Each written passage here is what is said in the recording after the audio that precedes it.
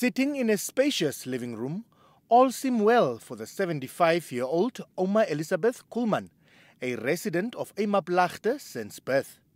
Kuhlman lives with 16 grandchildren on top of a number of adults.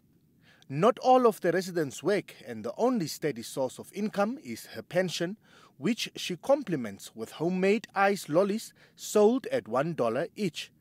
Despite her age, the pensioner renews her hopes by voting in all political elections for an improved living standard and development, including last month's regional council and local authority elections.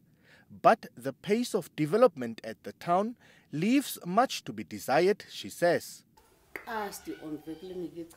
There is no development in the town, nothing from the municipality and the council. The unemployment rate remains high. Though commending the governor of the region on behalf of those who received land occupancy certificates at the start of November, the senior citizen says that a bit more can be done by the newly elected regional leadership to keep the youth off the streets. If they could come up with initiatives for the youth like a swimming pool or other recreational facilities. After school, our kids are just on the streets. Another pensioner, Johanna van Wyk, is dismayed by how the elderly are treated by the Mariental municipality, especially on the provision of essential services.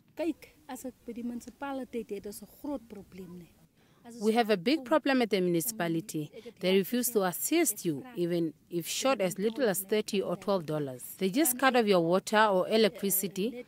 At least for now, due to COVID, we have free water. Van Wyk, who earns a pension of $1,300, says her water bill would at times reach over $1,600. She lives with her husband and 2 grandchildren. Paulus Ngiwilepo, the CEO of Mariental, responded to the concerns of Van Wyk. There must be a misunderstanding somewhere, because for $26 we cannot turn away a senior citizen for such a small amount. In terms of the elderly, we give them an extended period of repayment for their area accounts. We don't charge interest on the area accounts. We are also now working on coming up with a special tariff in terms of water and electricity for senior citizens. Ngiwilepo also addressed the question of lack of recreational facilities there. We have a netball court where they can also play netball, volleyball, basketball, netball and basketball. And then we've made provision for the old tennis club.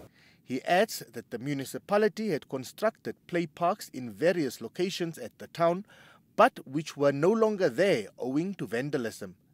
The CEO further says that his office has received and is considering a request for the construction of a public swimming pool. Emil Sebeb, NBC News, Mariental.